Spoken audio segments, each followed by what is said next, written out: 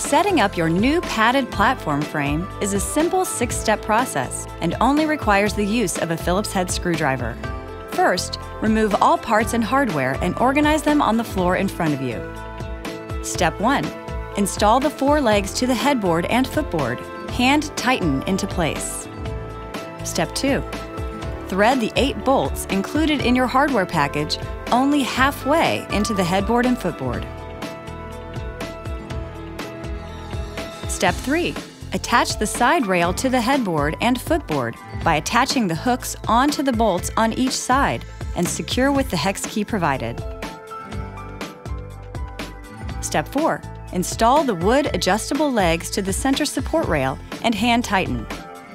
Step 5. Install the center support rail onto clips on the headboard and footboard. Adjust the leg height so it fits securely on the floor. Step 6. Roll out the slats over the frame and secure to the side rail and center support with the 9 screws provided, and you're finished.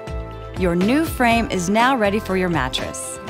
The frame is available in 3 colors: black, brown, and white. Setting up your new padded platform frame is a simple 6-step process and only requires the use of a Phillips head screwdriver.